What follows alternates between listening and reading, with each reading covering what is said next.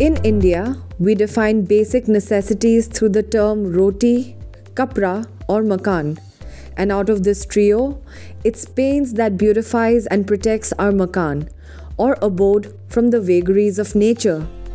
From the place we call home to the car, bus or train you travel by, all the furniture, utensils, appliances, gadgets, including our constant companion, the mobile phone, its paints and coatings which is touching human lives every second. The paint industry today is worth over approximately 62,000 crores or 8 billion US dollars.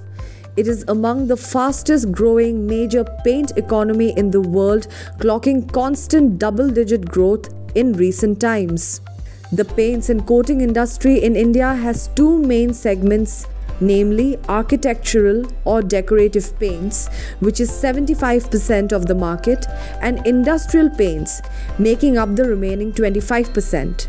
Roughly 50% of the market share is held by a handful of large corporate companies with a pan-India and even global presence. And the remaining 50% is shared by about 2,500 small and medium-scale companies having regional footprints.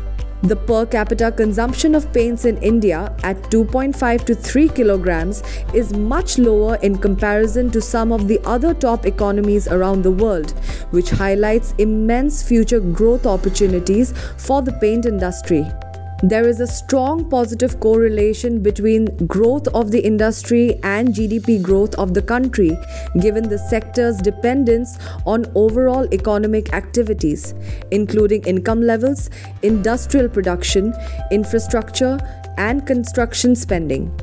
Given India's strong economic fundamentals, future growth potential, and the newfound zeal for Make in India, the Indian paint industry is poised for a colourful future.